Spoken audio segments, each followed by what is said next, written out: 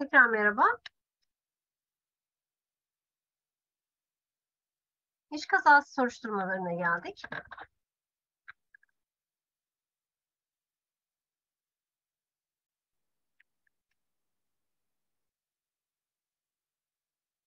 İş kazası ve meslek hastalığı bildirim formu ile bildirilen olayın iş kazası sayılıp sayılmayacağı, bu sigorta kollarından yararlanma koşullarının gerçekleşip gerçekleşmediği, işveren sorumluluğunun tespitinde kaçınılmazlık ilkesinin uygulanıp uygulanamayacağı, olayın meydana gelmesinde sigortalının kastı, ağır kusuru, işverenin kastı veya sigortalının sağlığını koruma, ve iş güvenliği mevzuatına aykırı bir hareketi ile üçüncü şahsın kusurlu halleri sonucu meydana gelip gelmediği konularında karar verilebilmesi için yapılır soruşturmalar.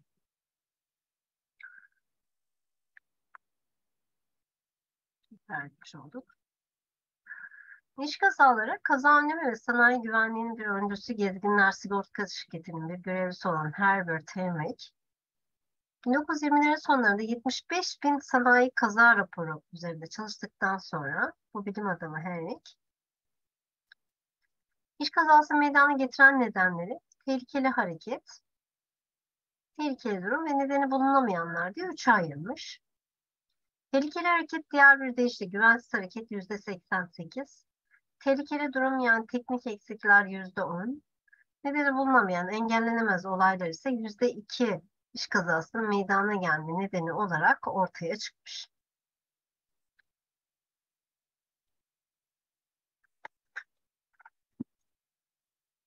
Doğal afetler oluyor genelde %2'lik kısım. Yani çıkar adam dışarı başına şimşek düşer mesela. %2'nin içerisinde.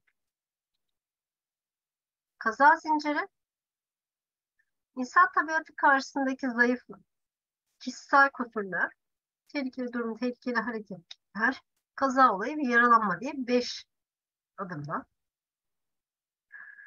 Bunun üçüncü halkası tehlikeli durum ve tehlikeli hareket.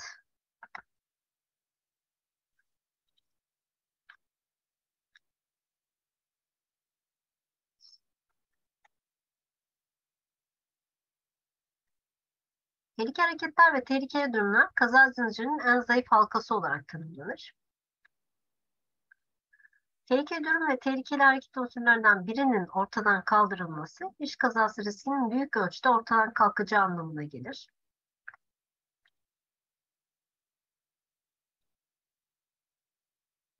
Kazaya neden olacak unsurları bünyesinde barındıran fiziksel ortam, makine, tezgah, malzeme gibi maddi varlıkların uygunsuzluğu tehlikeli durumu oluşturuyor. Genelde işverenin sorumluluğunda olan şeyler bunlar. Teknik eksikler. Tehlikeli durum örneklerine uygun olmayan koruyucular, kusurlu alet, makine, teçhizat, emniyetsiz yapılmış alet ve makineler, yetersiz ve bakımsız bina, alet ve makineler, yetersiz ya da fazla aydınlatma, yetersiz havalandırma.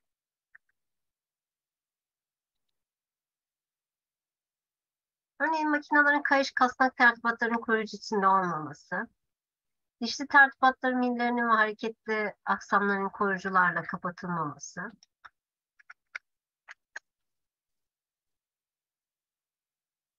elektrikle çalışan makine ve ekipmanın topraklama hatlarının bulunmaması,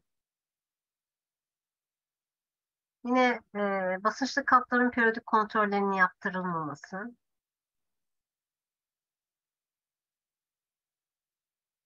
kaldırma makinenin periyodik kontrollerinin yapılmaması. Tehlikeli durum olarak sayılabilir. Yine bakın dönemdir.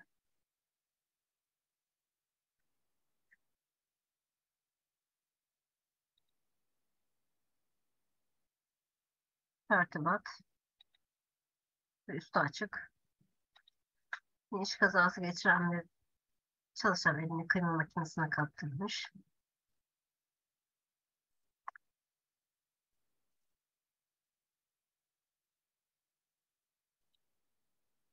Daire testleri çok oldukça önemli.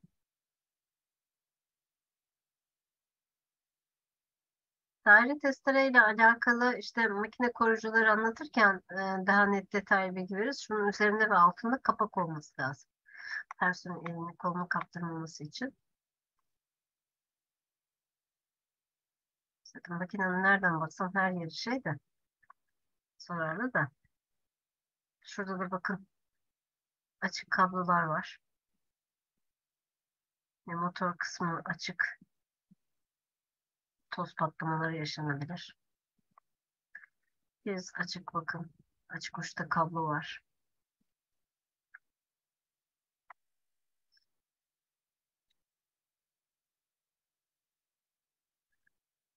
Tehlikeli durumda tehlikeli bölgeler ve enerjiden bahsedecek olursak, malzeme düşmesi veya parça fırlama tehlikesi olan yerler ilgili, içine düşme tehlikesi olan büyük karıştırıcı kazanlar, silolar, çukurlar, geçitler, merdiven ve sahanlık, mümkün olduğunca ızgara, parmaklık, korkuluklar, bariyerlerle korunmalı ve tamamen kapatılmalıdır.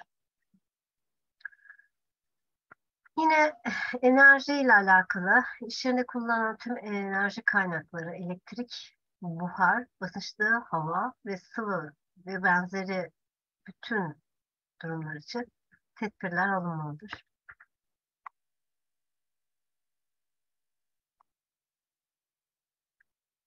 Gördüğünüz gibi üstü açık.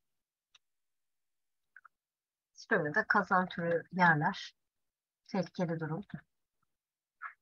Üzerlerinin kapakla kapatılması lazım.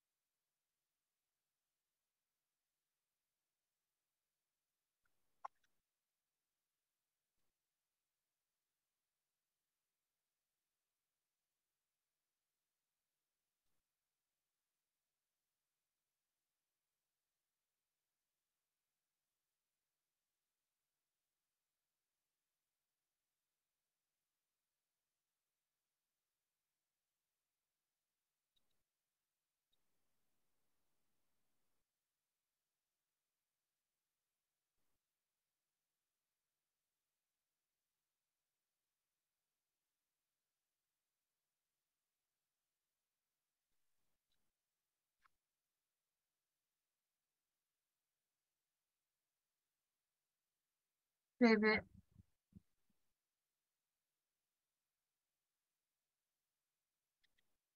simge koyalım da belli olsun.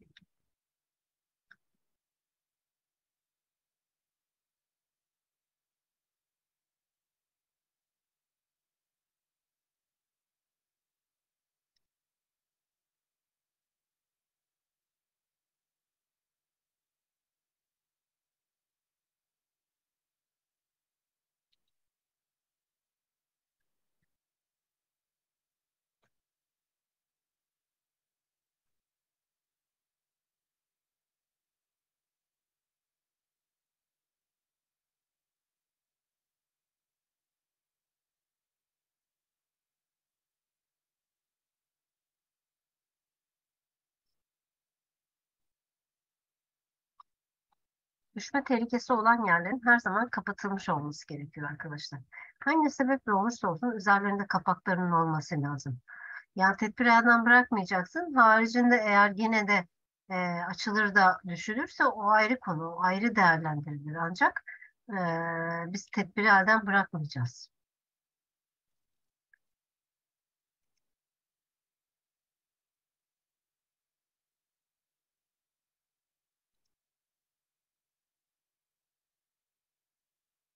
Gördüğünüz gibi kazan ve silonun üzeri oldukça açık bir şekilde duruyor. Yani bir kişinin düşebileceği kadar büyüklükte bir alan var.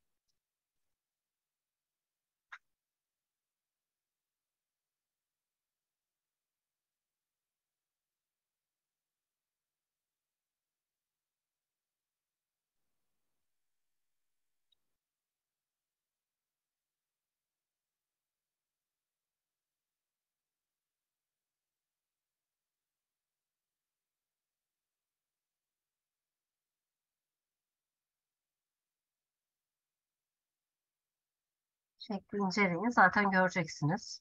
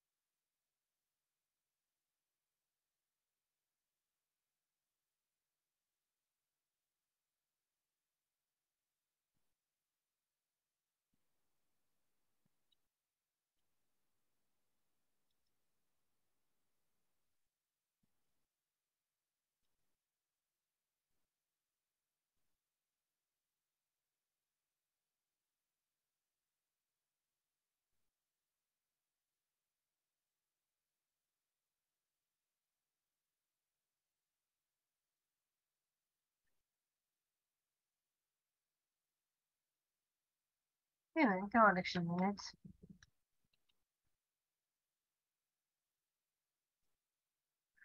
Etraflarının kapatılması lazım ki içeri düşüşler engellensin.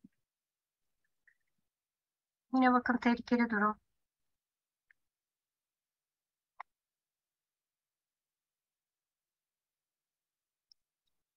Yine diğer resimde gördüğünüz gibi açık kablolar ve tehlikeli durumlar yine. Kırık prizler ve elektrik aksamındaki olumsuzluklar. İş yerinde depolanan ve kullanılan tehlikeli zararlı maddeler, iş yerinde depolanan ve kullanılan bütün tehlikeli ve zararlı maddeler göz önüne alınarak bunların çevreye ve insanlara karşı etkileri ve çevreden bu maddelere karşı yapılacak zararlı etkiler de gözden geçirilmeli ve önlemler alınmalıdır. Nakliyat ve sevkiyatla alakalı iş yerindeki tüm malzeme akışı ve taşıma işlerinde büyük tehlikeler ve riskler vardır. Bunlar kontrol altına alınmalıdır. Yine bakın tehlikeli durum sayılacak durumlardan bir tanesi. Gördüğünüz gibi akışkanlarla çalışmada tedbir almadan çalışmayan kişisel koruyucu ekipman hem de statik elektriğe karşı herhangi bir önlem alınmamış. Gördüğünüz gibi bunların hepsi tehlikeli durum. Kişinin sağlığını ve işin güvenliğini tehlikeye sokabilecek her türlü davranış ve tutuma da tehlikeli hareket diyoruz.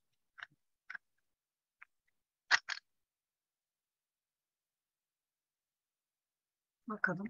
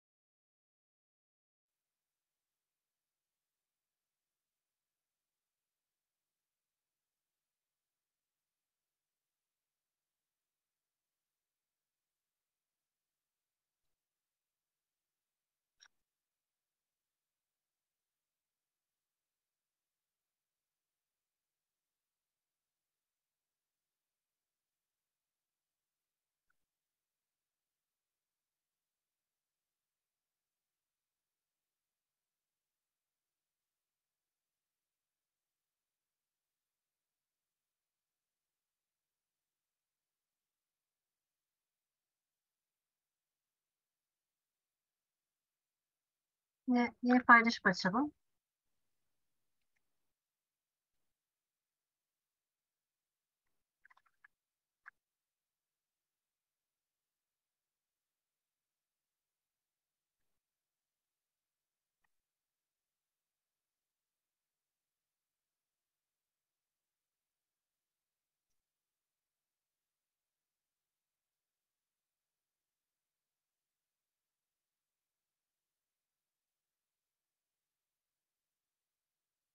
Resimlerden görüyorsunuz zaten tehlikeli durumları, iş kazalarını.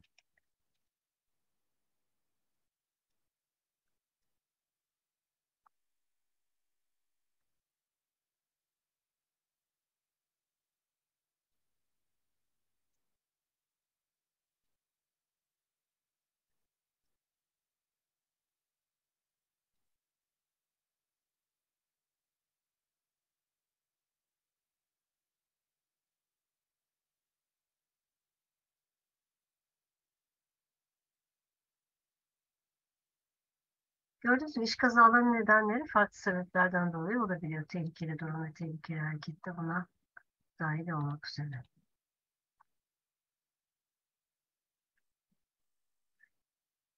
Devam edelim. Kişinin sağlığına ve işin güvenliği tehlikeye sokulacak her türlü davranış ve tutum vardır. Tehlikeli hareket. Sorumsuz biçimde görev verilmeden ya da uyarıları aldırmadan güvensiz çalışmak. Tehlikeli hızla çalışmak ya da alet kullanmak.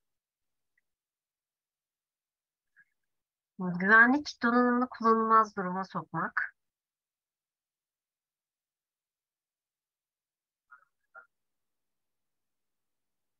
Tehlikeli cihazlar kullanmak ya da donanımı güvensiz biçimde yönetmek. Güvensiz yükleme, istif karıştırma ve benzeri davranışlara e, yapmak. Yine tehlikeli hareketler içerisinde sayılabilir.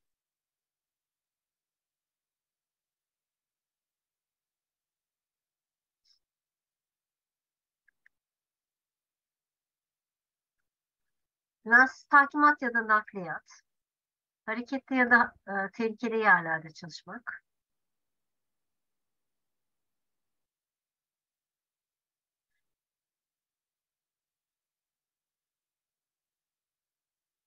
Bunların önemlerden bir tanesi.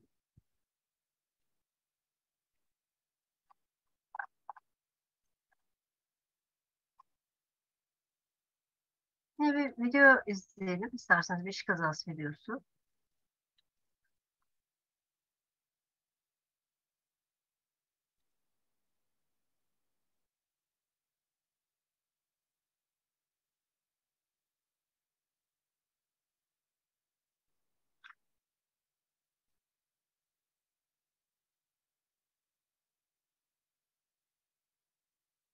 Ses geliyor mu arkadaşlar? Ses yok galiba.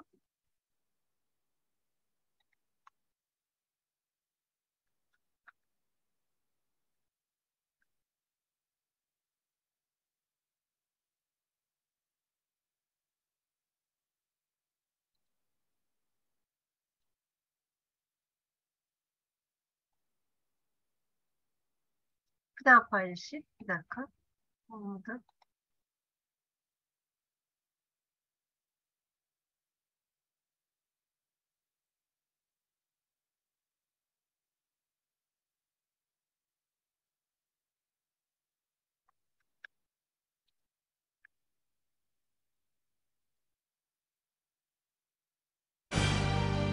Burada var ses ama bunda yok.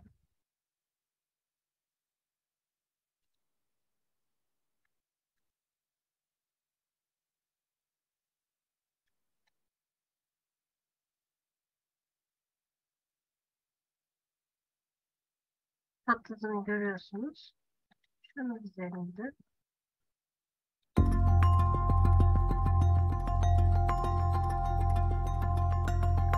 Vatandaş bakın yoldan geçiyor. Hiçbir tedbir alınmamış inşaat alanında. İnşaattan üzerine düşen malzemeyi görüyorsunuz şu an. Demir filize düştü. Kafasına çarptı. Başından ve kolundan yaralandı kadın. Tedavisinin ardından taburcu edildi. Ama orada beyin kanaması bile, ölüm bile gerçekleşebilirdi arkadaşlar. Şanslılardı bence. Ama her şey şansa bağlanıyor maalesef. Tehlikeli hareketler ve tehlikeli durumlarda.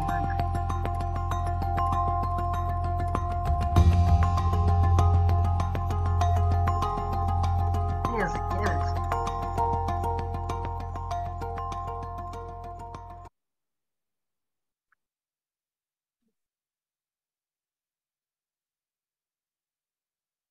Diğer videodan yine bu videodan sonra devam edelim. Bilgi eksikliği, beceriksizlik, dikkatsizlik, ihmal, aşırı güven, aşırı cesaret, işi kaybetme korkusu, utanma, işte fiziksel eksiklikler, psikolojik sorunlar gibi kişisel hatalar ve yine tehlikeli hareketlere sebep oluyor. Ve bunun yanında da tabii bir şey bilmeden bilmiyormuş gibi davranan kişiler de yine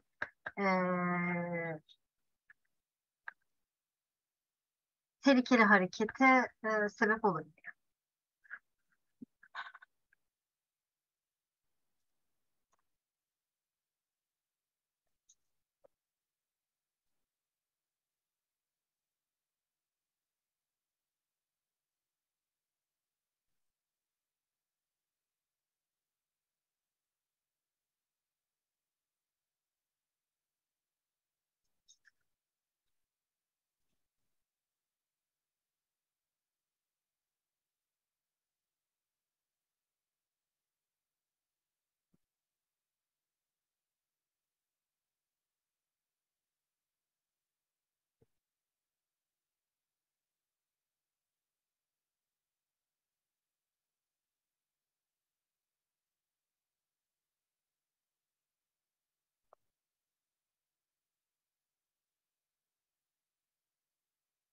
Recording in progress. Yine kişilerin biliyormuş gibi davranması en tehlikeli durum arkadaşlar.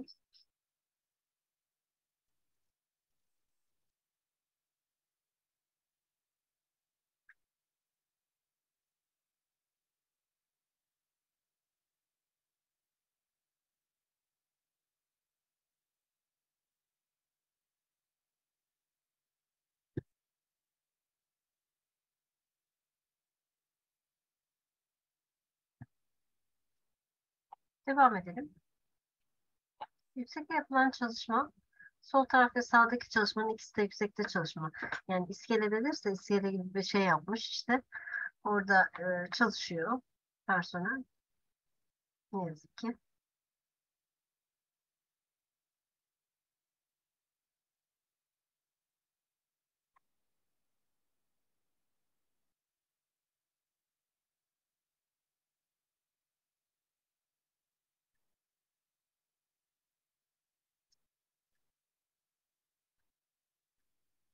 Üç kovanın üzerinden düşen kişi de sonuçta yüksekten düşüyor arkadaşlar. O diğer taraftaki ne olduğu belirsiz iskele gibi benzer bir şeyin üzerinde çalışan personel de yine e, yüksekte çalışma yapıyor. Aslında her ikisi de yüksekten düşme sayılıyor ama zaten yeni mevzuatta bildiğiniz gibi yüksekte çalışmanın tanımı adımını atıp da çıkamayacağın her türlü yükseklik artık yüksekte çalışma sayılıyor.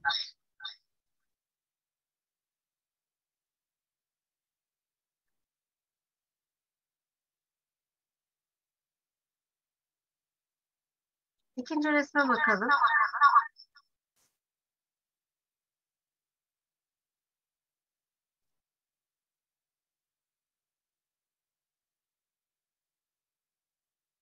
Bir iskele var.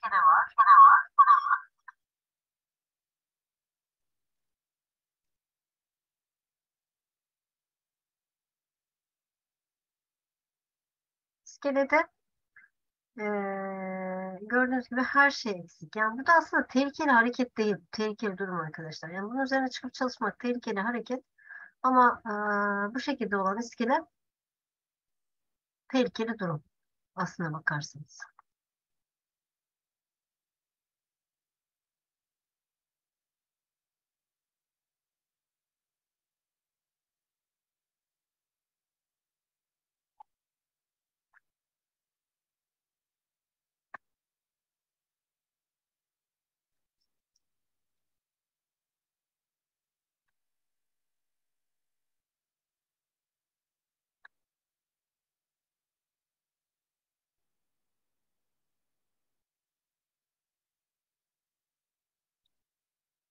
Diğer resme bakalım.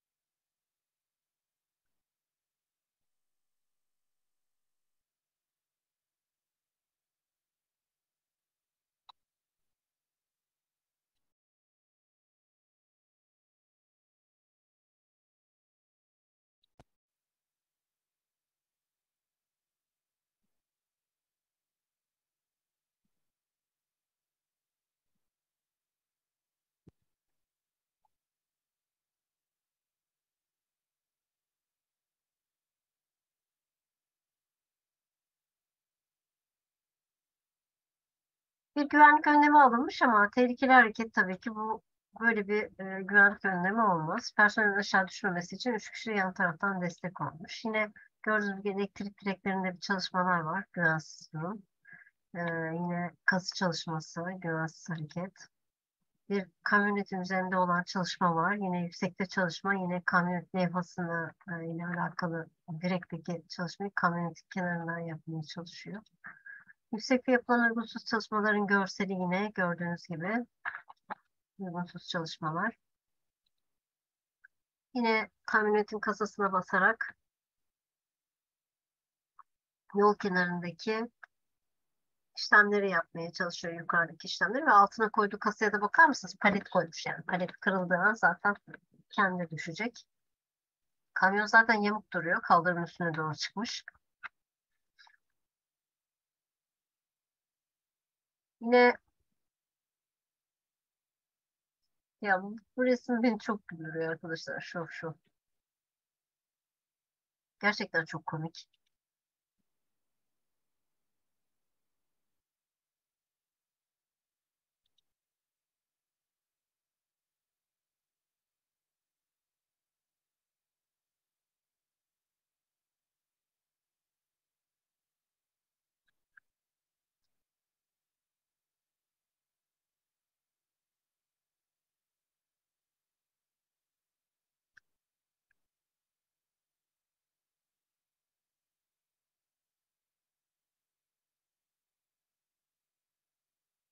Üstteki çekiç vurana mı bakarsınız, alttaki durana mı bakarsınız? Hangisini üzerim bilmiyorum yani.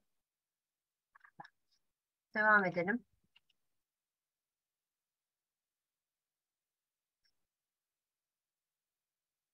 Yine bakın, vinç çalışmalarında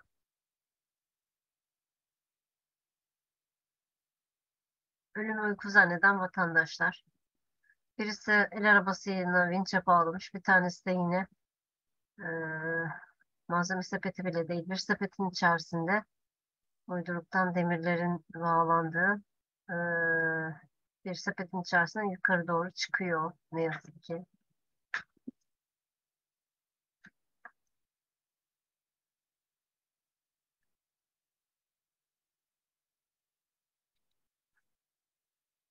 Yine çatı çalışmasına uygunsuz çalışma.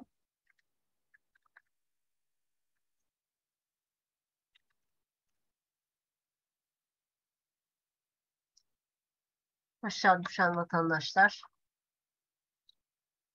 Vinçle yapılan çalışmalarda bakın, şimdi ağır malzemeleri işte taşınırken, işte serbest malzemeler, işte bir yönlendirme halatıyla işte malzemenin sağ sola sallanması bir nebze de olsa engellenmeye çalışır, ama bu şekilde değil.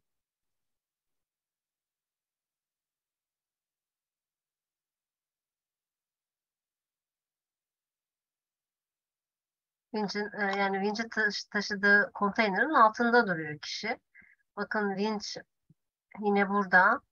Vinç alacak, onu döndürüp buradan buraya koyacak ya da başka bir yere koyacak. Yani nereye gidecek burada belli değil resimde, ama resimde belli olan şey, kaldırma malzemenin altında kişiler ellerini kollarını sallayarak bulunuyor yani. Ve böyle çalışan kişilerin başına gelen, bakın ne yazık ki bu bir insanın görseli yani. Ne kadar üzülüyor insan. Hmm, Bitmiş yani. Hayat bitmiş. Tehlikeli hareket ve güvensiz hareketin sonucunda oluşan kaza ile alakalı görsele bakıyoruz şu an. Tehlikeli hareketleri oluşturan faktörler psikolojik, sosyolojik ve fizyolojik olabiliyor. Psikolojik faktörler işte kişilik, kazaya yatkınlığı, bilgisizliği, ilgisizliği, pervasızlığı, stresi, dikkatsizliği ve duygusallığı olabilir. Sosyolojik faktörler meslek, gelir, yaşanan çevre, iletişim, düşmanlıklar, kırgınlıklar ve ailevi anlaşmazlıklardan ötürü olabilir. Tehlikeli hareketlerin sosyolojik faktörleri. Fizyolojik faktörlere gelince işte fizyolojik, yani sağırlık, körlük, uykusuzluk, aşırı yoğun çalışma temposunda yani dinlenmeden çalıştırılma sonucu olan o yorgunluklar, rahatsızlıklar yine fizyolojik faktörler arasında sayılabilir. Tehlikeli hareketlerin önlenmesi,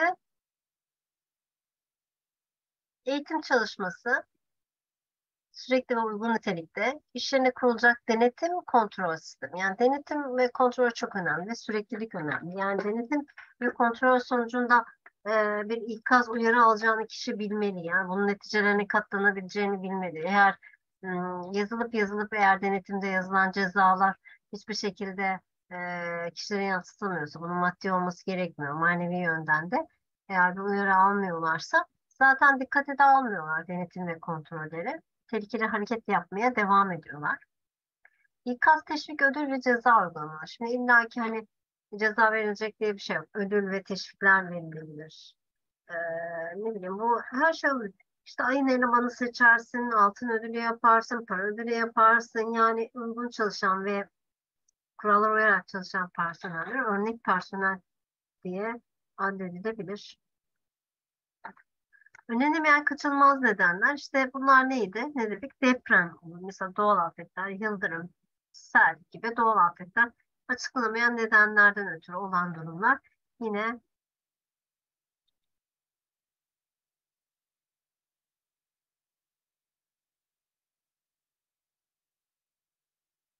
domino teorisinin 10 bildirisi var. Bunların ne olduğuna da bakalım.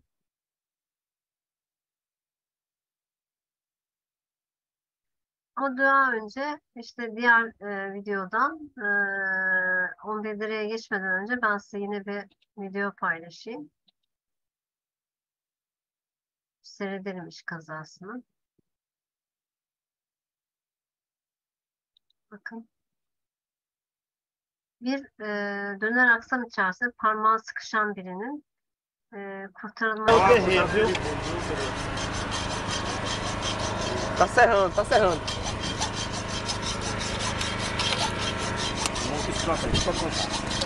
Keserek çıkartmaya parmakları yapıştırıyor. Tehlikeli hareket sonucunda oluşan durumlar. Özür dilerim. Devam edelim. Tá serrando, tá serrando.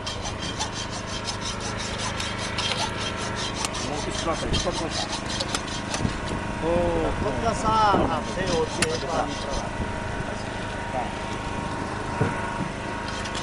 Puxa aí, doutor. Puxa pra quebrar isso aí. Não, não, ele tá Não, calma, pode deixar. tá usando.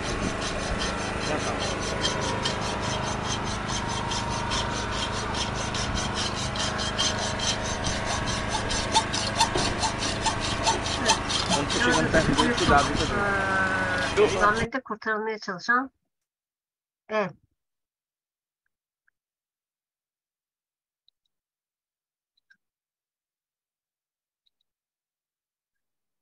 Tehlikeli hareket görseli daha var. Bakın resimdeki duruma bir bakar mısınız? Yani işçiler iş ekipmanının altında yemek yiyor. Nasıl kaldırmışlar? İşte bunlar dekolodör deniyor arkadaşlar buna. Kazıcı yükleyici bu iş ekipmanı. İşte önde de kepçesi var, arkada da. Bir taraftan kazıyor, bir taraftan işte yükleyici görevini yerine getiriyor. Ee, operatör makineyi kepçelerin üzerinde havaya kaldırmış ve altında gölgesinde yemek yiyorlar.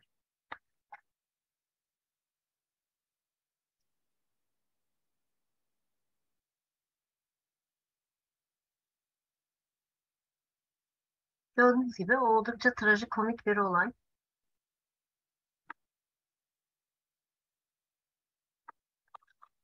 Yine tehlikeli ve tehlikeli hareketler. Bakın bir sıcak işlerde çalışan iki personelin yine döküm fabrikasındaki görselleri. Çelik döküm fabrikası. Açık alev var. Etrafında hiçbir koruma yok. Personelin hiçbir iş güvenliğiyle alakalı kişisel koruyucu ekipmanı yok. Alevler sağa sola saçılmış durumda. Açıkta. Yani kaderine bir çalışma söz konusu. İşte elektrik kablosu sıcağın yanından bakın sarılmış ve yukarı doğru çıkıyor. Yani hangi birini anlatılır şeyle alakalı, durumla alakalı bilemiyorum. Malzemeler sağa sola atılmış bakın. Yani şöyle bir alevin etrafında çekişler sağda solda atıldı. İşte tuğla var şurada. Ee, aşağıda yine bakın alevler etrafa saçılmış. Dağınık bir iş ortamı. Ne yazık ki burada canlar çalışıyor işte. İnsanlar çalışıyor ve para kazanmaya çalışıyorlar.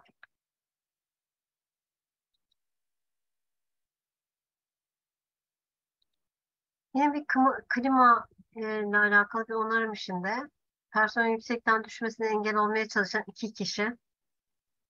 Arkadaşlar komik diye bakar mısınız? Şunu tutabilir mi ya o iki kişi?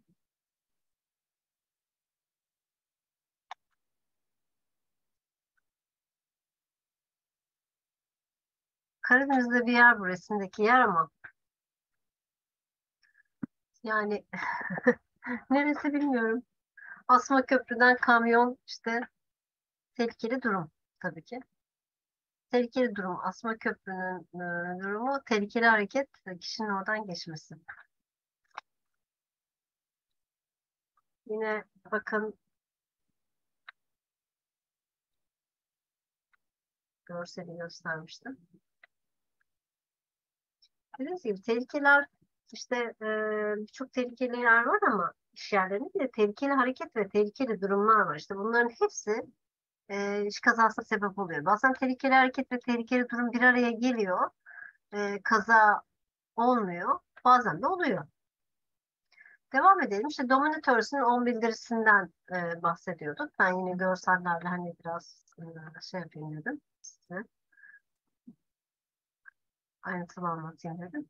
Herbert Henrik, sağlık ve güvenlik karar vericilerin sanayi kazaları hakkında bilmeleri gereken hususları özetleyerek kendisi sanayi güvenliği gerçekleri, endüstriyel güvenliğin aksiyonları olarak adlandırıldı. Dominatörs'ün 10 bildirisini ortaya koymuş. Bu bildiriler şöyle açıklanıyor. Yaralanmalar bir dizi tamamlanmış faktörlerden meydana gelmekte ve bunlardan biri de kazanın kendisi. Bir kaza sadece bir kişi veya bir fiziki veya mekanik tehlikenin meydana getirdiği güvenli olmayan hareketin sonucu olarak ortaya çıkabilir. Birçok kaza insanların güvenli olmayan hareketleri nedeniyle meydana gelmektedir. Yine 4. Bir kişi tarafından yapılan ve güvenli olmayan davranış veya güvenli olmayan bir durum her zaman ve hemen bir kazaya yaralanmaya neden olmaz. İnsanların güvenli olmayan davranışları yapmalarının nedenleri doğru eylemleri seçmede yardımcı rehber olarak işe yarayabilir. 5. madde. Ve 6. Bir kazanın şiddeti büyük oranda tesadüfidir ve buna neden olan kaza büyük oranda engellenebilir. En iyi kaza önleme teknikleri, en iyi kalite ve verimli işletme teknikleriyle benzerlik gösteren tekniklerdir. Yönetim güvenlik için sorumluluk almalıdır. Çünkü sonuçları elde etmek için bu en iyi durumdur.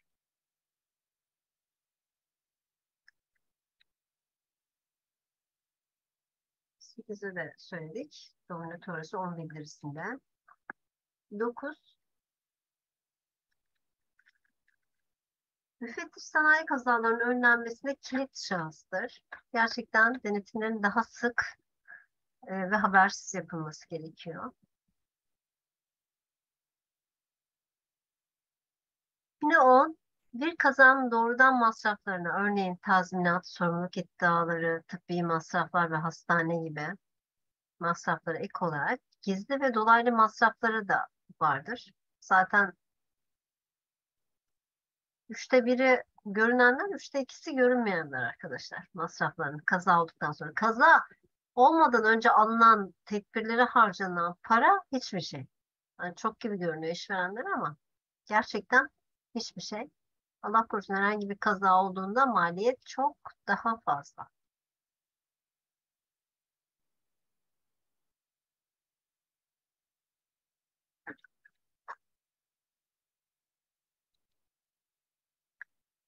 Ve sonuç olarak sabahtan beri iş kazalarından bahsediyoruz.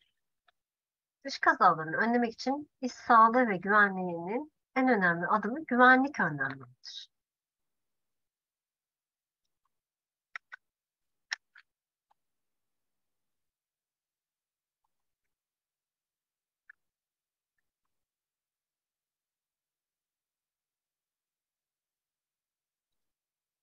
Daha sonra güvenlik önlemlerinin kontrol ve test edilmesi gerekir.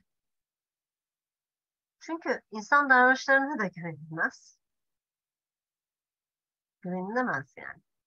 Son aşama ise eğitim, uyarı ve ikazlardır. İş kazalarını önlemenin ve iş yerinde güvenli bir çalışma ortamı sağlamanın en güvenli ve insancıl yolu da budur zaten.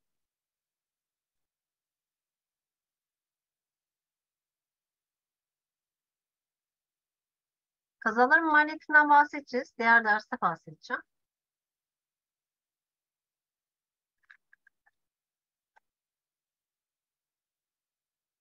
Ama gördüğünüz gibi bilim adamı Henrik 75 bin kaza inceledikten sonra bu sonuçlara var. Bir de 330 teorisi var onun. 330'da bir ölümlü iş kazası yaşandı. Yani iş yerinde